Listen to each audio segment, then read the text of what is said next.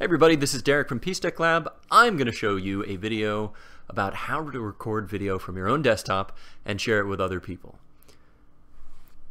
This is a particularly useful skill if you have a presentation or there's something on your own machine, say for example a tutorial, that you want to share with other people and you need to do video capture from your desktop in order to make it happen. The first step is to go to your browser and to look for a tool called Open Broadcasters Software. You can go to obsproject.com or simply type in OBS to Google and it will be the first link that comes up.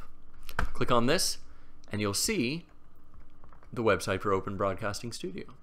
Now, OBS is a free and open source software for video recording and live streaming. You can do a bunch of different things. But for us, the main takeaway is that it is a free tool that is available for Windows, Mac, and Linux. Go ahead and click the download for the platform of your choice and install the file once it's finished.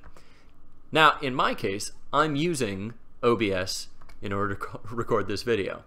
So this is the main OBS interface that you end up using. Dead center here, where you have this screen section, is the window that previews what your recording will look like. In my case, because I'm capturing my display, basically I'm capturing my monitor, I have a video, which is of a video, which is of a video, which is of a video of my screen, down into infinity.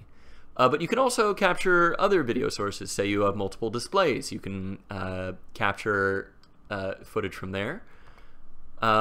You can capture audio input from another source. You can capture just from a browser. You can even just have an image in front of the screen and only worry about a single image instead of a moving video. In our case, you are most likely to just need display capture. Click on display capture, create new, and you'll have the option to select which display it is that you want to capture. In my case, I only have one screen, but if you have multiple monitors, you can select them from there. Okay, the other thing that you look out for is the mixer. These are audio sources for you to incorporate in your video. Now, for the most part, you'll just worry about one single channel for audio. That's your microphone. You click on the gear, click on Properties, and select your microphone. In my case, it's a blue snowball from the panel. But if you wanted to, you could also capture audio from your desktop. So this is useful if you have a presentation that includes a video, or you need to play a sound file and then discuss it as part of your video lecture.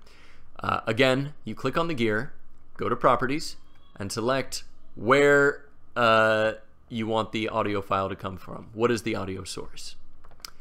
Finally, you worry about settings. And make sure that you know where you're recording your video to. In my case, I'm going to drive Z, which is an external hard drive. You can make it go to the videos folder on your computer or to your desktop if you like. Another useful tip is hotkeys. I use hotkeys to start recordings and end them using buttons on my keyboard as opposed to clicking any buttons on the video. And then finally, to get started, all you need to do is click the button here, which ordinarily will say Start Recording. When you're finished recording, you click Stop Recording, and then the file will automatically export to the folder that you selected. From there, you can upload it to a video editing service like WeVideo, or even upload it directly to YouTube for sharing. But that's all subject for another tutorial. So thanks for watching and good luck.